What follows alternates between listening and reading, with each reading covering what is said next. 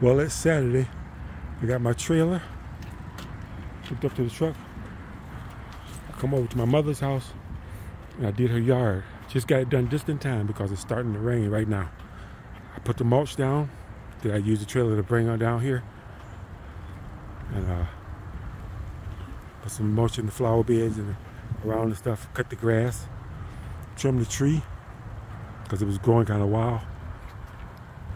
Got all this taken care of. Clean the trailer out.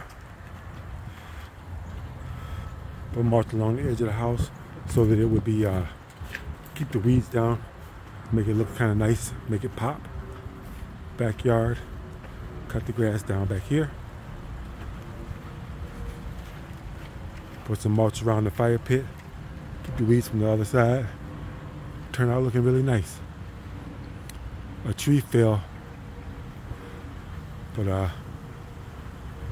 we got it arranged nicely, so it's just part of a fence now.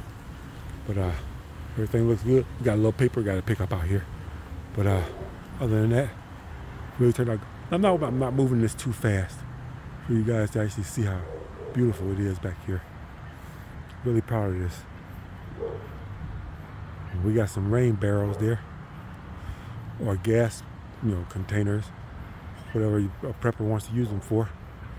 Got them down here. Fire pit's ready to go. All I gotta do is throw a fire starter in there and light the fuse, and we're good to go. Backyard looks really good. So, anyway, got it all done.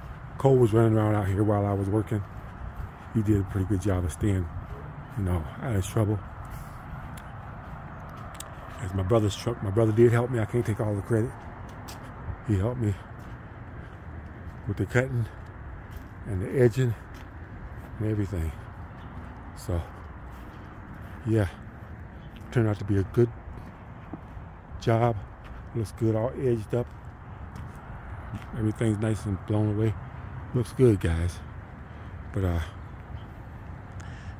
so Mother's Day, she'll have a nice manicured yard for Mother's Day. Yeah. So, yeah, I take care of my mama. Thanks for watching, guys. I'll see you on the next one.